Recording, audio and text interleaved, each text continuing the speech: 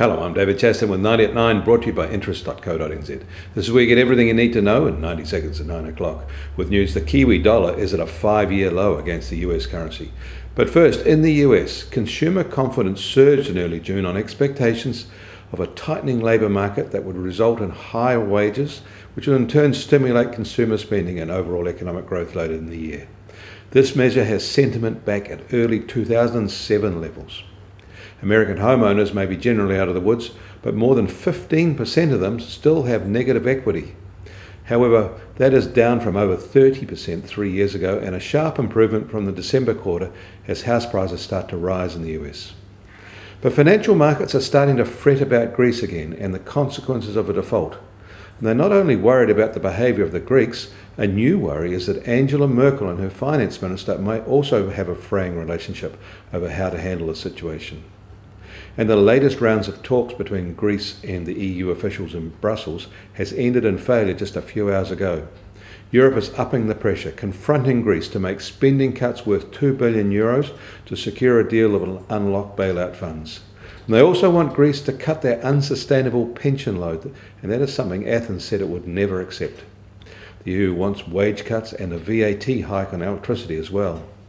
However, talks continue, and the Greek leader has warned his people to be ready for a difficult compromise. Difficult discussions are also going on in the US Congress after the House narrowly defeated the Trans-Pacific Partnership fast-track deal.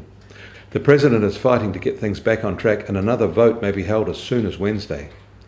And an update on something we first reported a few weeks ago: Chinese consumers are making a very rapid rush to online shopping, upending a business model of many commercial enterprises. Some big names are reporting sales falls of 20% per quarter through normal high-margin bricks-and-mortar outlets as new sales channels, especially via smartphones, disrupt the huge market. Back in New York, US Treasury 10-year benchmark yields fell sharply on Friday as the Greek situation unsettled markets, this time by 9 basis points to 2.39%. This will no doubt be reflected in local long swap rates today. Also down are US oil markets, with the US benchmark price back under $60 a barrel, and Brent crude is now under $64 a barrel. The gold price, however, is basically unchanged at $1,180 an ounce. However, this morning, the New Zealand dollar starts quite a lot lower and below 70 US cents for the first time since March 2010. And don't forget, in between times it had 88.2 US cents. This morning it opens at 69.8 US cents, 90.5 Aussie cents, and itself quite away from parity, and is now at 62.1 euro cents. The TWI is at 73.6, although that is only a 1-year low. The lower Kiwi is really a story about a strong US dollar. I'm David Chaston. That was 90 at 9, brought to you by interest.co.nz.